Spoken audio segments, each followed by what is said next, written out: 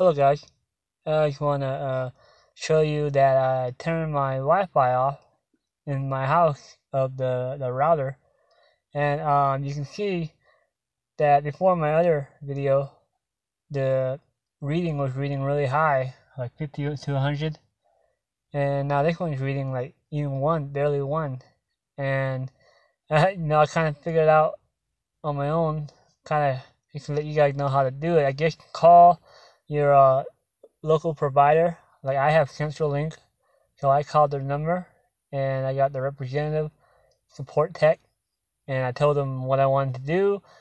I have Ethernet running through, and I don't want the Wi-Fi on. And he took me through the steps. Um, he took me to open the browser, and then he said to type in like these numbers 1.98894, just something like that, and it took me to the CenturyLink main page of my account, and it shows radio on off, and usually basically like Wi-Fi on off, and he told me to click off.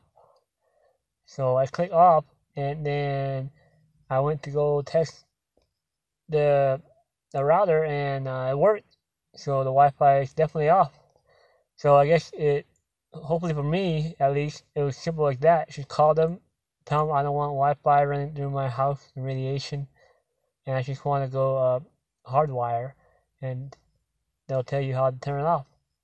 And as you can see from before and after, now I don't have Wi-Fi running around in my house, and I can use the internet. Alright, just want to let you guys know. Alright, bye.